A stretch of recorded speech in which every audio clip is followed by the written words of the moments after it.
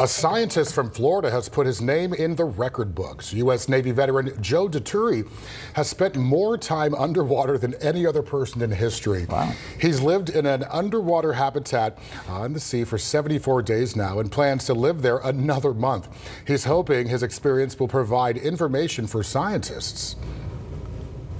And, I'm trying to find out what happens in the isolated, confined, extreme environment, which is very much akin to space travel. So we're going to be stuck in that tube for 200 days to get to Mars. This is just a preliminary experiment to figure out what happens when you're stuck in a tube underwater for 100 days. Dituri says he hopes his feat can inspire others around the world, especially scientists who study life under the sea.